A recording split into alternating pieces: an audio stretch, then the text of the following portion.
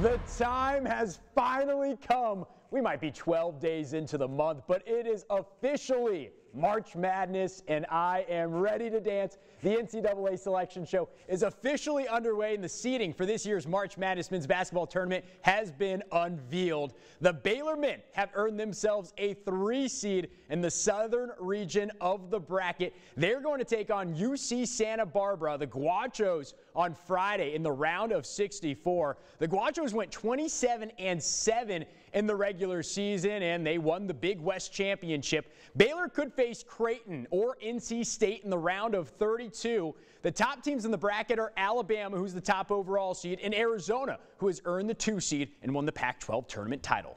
The Gauchos obviously are a really good team, well coached, and anytime you win as many games as them, you know you've had a great year. Anyone in this field can win and can advance. So give me 5 hours to watch 3 films, and then I give you more information on that.